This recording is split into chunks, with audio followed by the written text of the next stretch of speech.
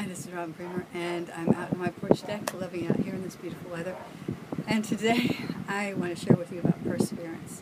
Perseverance is really important because one thing that I find sad about us Christians is oftentimes if our experiences don't line up with the Word of God, we believe our experiences over the Word of God, we just quit and change our whole doctrine, where we should learn to persevere until our experiences line up with the Word of God. The Word of God says that my people die for lack of knowledge.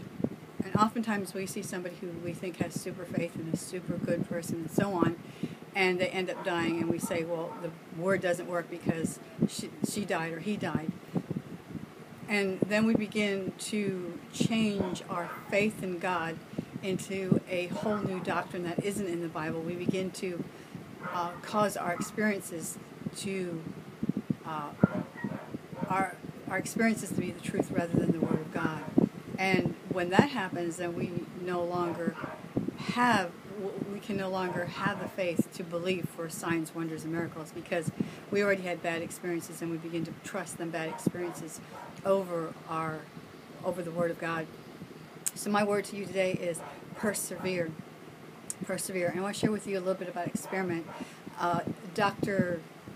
Emoto, a Japanese doctor, did an experiment. He found out that water has memory that is affected by words. And what he did was he took two different bottles of water from the same source, and he spoke negative words over one bottle and positive words over the other bottle. Then he froze them, and he looked at the ice crystals they formed under the microscope. And the one that had bad words spoken over it turned into irregular, ugly patterned, ununiformed crystals, and the one that had positive words spoken over it turned into beautiful crystals that were formed, and they were regular, and they were just beautiful.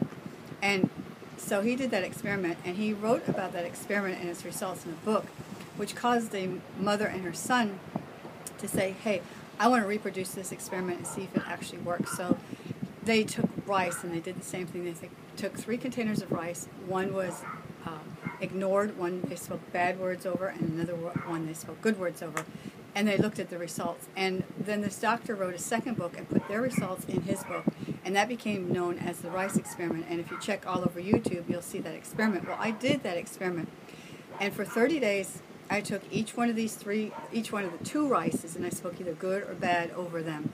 And the results were amazing. And I challenge you to look at my video and to see the rice experiment. But the one that was ignored turned black.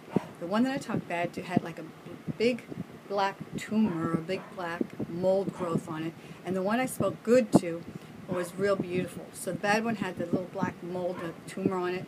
The good one had all fermented smelling rice like the Japanese eat, and it was all white and creamy, and the other one was all black.